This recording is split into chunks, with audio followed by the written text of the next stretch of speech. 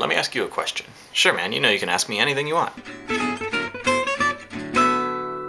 Where'd that ice storm disaster relief video ever get to? Oh, well, you see, you know, the one where you talk about the 40 plus homes you helped, the trees you removed, the carports you tore down. Well, you see, most of the video I took looks kind of like this. And I'm a little hesitant to put something up so low quality. It's not my style, man. Okay, I understand that, but haven't people been looking forward to this video for a while? Well, I suppose that's probably true, but here are the real reasons. For one, if I wait too long to make a video, it becomes what I call brain crack. Right, that phenomenon made known to us by Zay Frank, in which an idea is so good an idea that we fear the actual execution of the idea because of the possibility that we might not do it justice and thereby ruin the original idea. Yes, that exactly.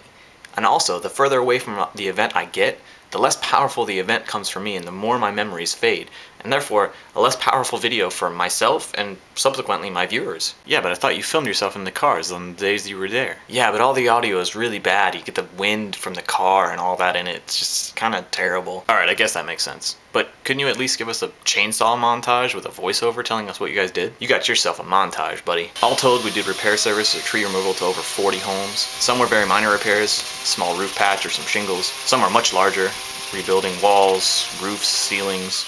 Some projects were so large that they were referred to our workfest program, which I talked about in another video. I'll link it somewhere in the sidebar there. Some were minor enough, or at least not immediate dangers to the families, that we just referred them to long-term housing. A lot of the people we served were not actually CAP participants to begin with. They were mostly just people in the neighborhood, but now they're CAP participants in other programs.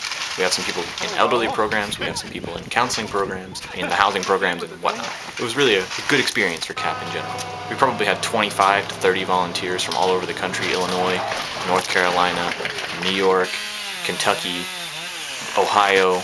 I'm probably forgetting a bunch of them, but there was a bunch of volunteers and they were really awesome. They were great. I loved them. Thank you so much for all of them coming out. If anybody would like to donate to CAP to further this mission that we're doing, the disaster relief and all the projects, and continue that work there, there's a link in the sidebar to CAP's website. Just click the donate button, and if you want to donate specifically to disaster relief, you can put a memo on your donation that says specifically for disaster relief. Otherwise, just leave it blank and we'll use it for whatever needs to be used. Thanks, man.